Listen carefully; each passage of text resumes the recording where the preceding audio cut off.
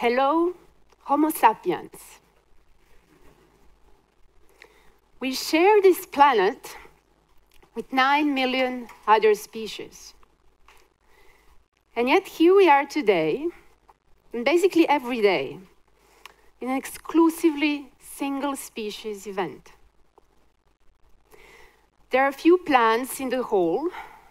For the ones watching this from home, there is probably one in your living room. But they're there more as a decoration than as a participant. So the lovely organizers of this TEDx have invited me to come and speak in the name of 9 million species that are not here today. As if speaking at the TEDx event is not a challenge by itself. So you may wonder how I started representing nature in conferences. So a few years ago, I switched a scientific career in biology with the one of, it's called a bio-inspired innovation consultant. So basically what I do, I represent nature at engineering meetings and design tables. So I represent plants and diatoms when solar cells are being discussed. And insects when drones are being designed, and recently a Sahara ant when building cooling mechanism is being discussed. So for the next 15 minutes, I would like to ask you the same thing that I ask the engineers, scientists, CEOs and directors that I work with. And that is to put aside a modern world pre-assumption that only we humans, with our extraordinary intelligence and very much anthropocentric consciousness, can conceive and make complex things. And to open yourself up to a much more objective, scientific, and much more lonely idea. And that's the one that we're surrounded by at least 9 million other species that are dealing with the same complex problems we are, that are solving them in a much more elegant, creative, and efficient way. So certainly they use the intelligence that's different from our own, but that it's not less powerful. So today, I will not speak about the solar cells and the drones. There are already many talks about that. I would like to raise the bar higher and speak about complexity and how the more things get complex, the more important it is to start working with nature. So today our mentors will be jungles, coral reefs, forests and lakes. And we will see how they can help us design better systems. So I'm very passionate about systems thinking because for me, parts do not make sense unless looked at from far away and together. As a biologist, I studied social behaviors. A social behavior does not make sense if you're the only social individual in the area. You get exploited. It's not what you are aiming for. It makes sense only if a group of individuals comes together to make something that's complex and greater than themselves. Homo sapiens, you're a social species, and you like to make things that are greater than yourselves. It's just that in this process, you're becoming to make more and more complex things, and you don't know how really to deal now with that complexity. Now, don't tune out on me if I've pronounced the word complex a bit too many times. This is something that concerns all of you on an everyday basis. See this? Traffic jams. When was the last time you were stuck in a traffic jam? A few hours ago, a few days ago, maximum a few weeks ago. A traffic jam is a complex system turned terribly wrong. And it's been like this for the last at least 60 years. Nothing has changed. But it does not need to continue to be so. And during this talk, I would like to share a message that we need to embrace this complexity, to stop simplifying it, and that nature holds the key answers in doing this right. So just to get you on track with me, a system is a whole made of interacting parts. It's that simple. Although when parts are numerous, it can give rise to a bit more complicated picture, and this is the picture of genes interaction in yeast. A forest is a system, gene interactions are a system, a cell is a system, a city is a system, a company is a system, even a car is a system if all of its parts are taken into account. Now, at the pinnacle of our agricultural development, we use today 7 calories of energy to produce and transport food to our plate. And that's 1 calorie that arrives at our plate. So in the language, I don't know, if it's green, so of apples, that would be, it may take 7 apples to produce 1 apple. And then you put that on your plate, and you throw 1/3 of it away because we are full. Well, we don't need all. I'm being very kind when I say that this is completely absurd, extremely inefficient. And yet, this is what happens when we make parts and not systems. All of the global problems today are systems problems.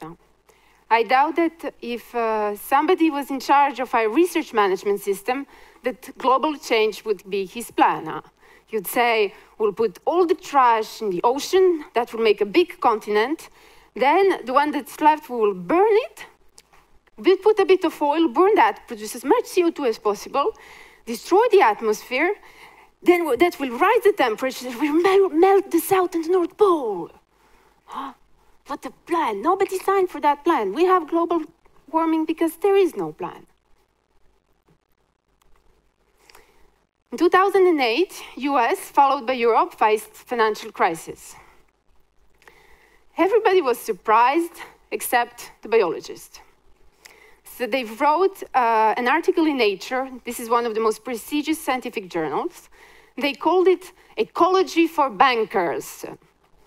And what they explain in the paper is that if a financial system would be looked at through the lens of a biological system, it would be a terrible one, very prone to collapse, which is what happened in 2008. And as you can see, which has been happening at least once per year in one country or in numerous countries for the last 30 years. This is the 2008 crisis that happened in many countries. There is a popular saying that says, the one who knows can solve the problems that the wise man would never have. Homo sapiens means the wise man. Who in this room really feels wise?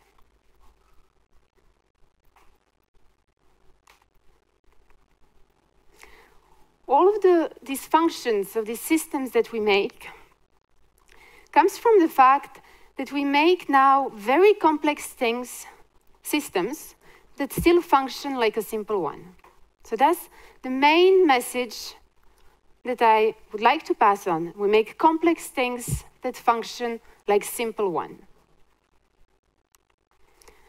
So a simple system is the ones where parts are interacting in a linear way. It is quite simple to model and to predict its outcomes. Complex system, on the other hand, is the one where parts are interacting in non-linear way. It's very difficult to have the exact understanding of the whole system, and then very difficult to predict its outcomes as well. So what do I mean when I say a complex system, but it functions like a simple one? And as a biologist, the easiest way for me to explain this is through the concept of ecological successions. Now, this ecological succession is the process of change of number of species and their density and the way they interact over time. So we will go through this change through this example of a volcano eruption. So after volcano eruption, let's say that all of the life is destroyed. And the first phase is a simple phase. A simple system arrives. So in the first phase, the species number is low. They are rather small. They have short lifespan. Think of insects, okay? They produce huge amount of offspring that spreads fastly. But in that process, they focus more on the quantity of their offspring than on the quality. But that's okay. The idea is to colonize and adapt to this new area. Resources are poorly preserved, and the system loses a lot of its energy.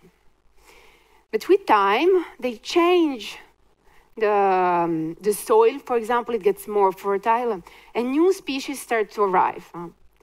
We'll go straight away to the mature stage. In this stage, the diversity, the richness of species is high.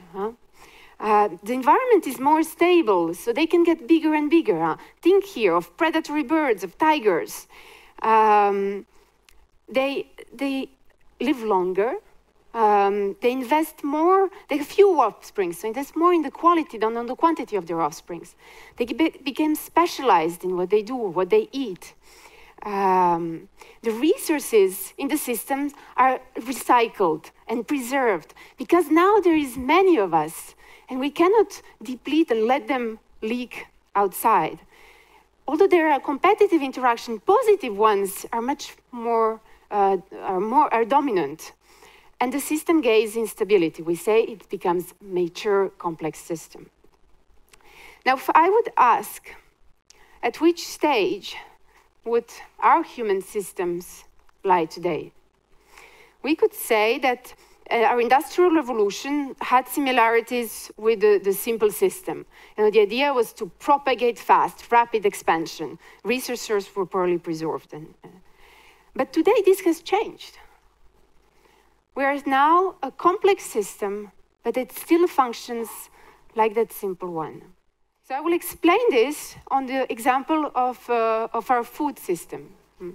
So as you see, this is the global food system represented as a system. So it looks like a web-like structure with many actors, and it gives the first impression of a complex one. But let's see how what is it really? So here we have the characteristics of ecosystems when they're simple and when they're complex. And in yellow, it's the ones that correspond to our agricultural system. So we see that diversity of factors is quite high. There are suppliers, demanders, transporters, producers, the ones who stock the goods. Their size are rather big, although we still have small producers. The growth rate is controlled. It's controlled by the supply, by the demand, by the climate. And they're quite specialized in what they do. So the parts are the parts of a complex system.